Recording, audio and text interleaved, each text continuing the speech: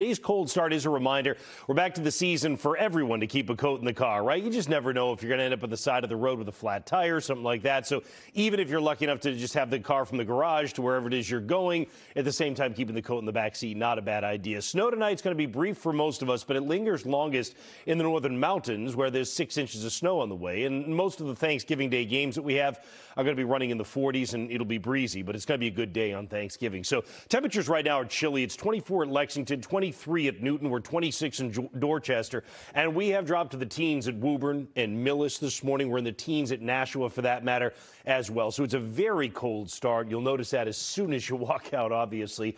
If there's a way you can get the car warmed up before you get going, I think it'd be good to do that. But nonetheless, off to the west, we now have rain in green and snow in blue. You might remember yesterday I showed you there was no snow with the system at all. Now the system's starting to run into the colder air, and of course we've got the colder air here at home. Now it's going to warm up today. We get up to 40 to 45. You can find where you're going to be. The wind comes out of the northeast and east. What's interesting is as the wind starts to come off the ocean, it's going to carry clouds that have been coming onto Plymouth and coming onto the Cape, blowing off the ocean.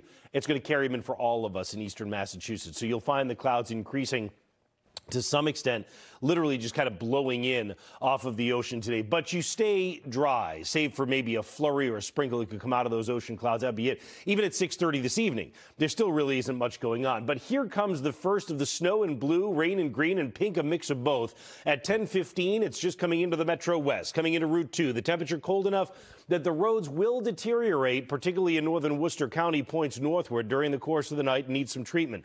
Now, you start getting inside of 495, and even if you mix with snow, the temperature is up a little bit. A southeast wind takes hold. And by 5:30 tomorrow morning, we're pushing the mix line all the way up to Fitchburg, all the way up to Manchester, where it'll be a mixture of raindrops and snowflakes at 5 a.m. And you can see by 7:30 in the morning, it goes over to all raindrops for us. At that point, we're going to deal with rain that will come down heavily at times in the morning to midday. The storm blows through with wind as well, which I'll show you here in a second, hopefully. And then notice as the storm keeps moving, by late tomorrow afternoon, it's done. And that's why I say for the holiday, things should be fairly quiet. So 3 things to run down: snow, rain, and wind. We'll start with the snow. The snow is going to be a coating to an inch in the areas in white, 495 out to Leominster, 1 to 3 from Leominster to the north and west. And those higher amounts found in western Massachusetts and found across northern portions of New England, with 6 inches of snow expected when you get up to the mountains. So that's the snow part. Still have rain and wind to go.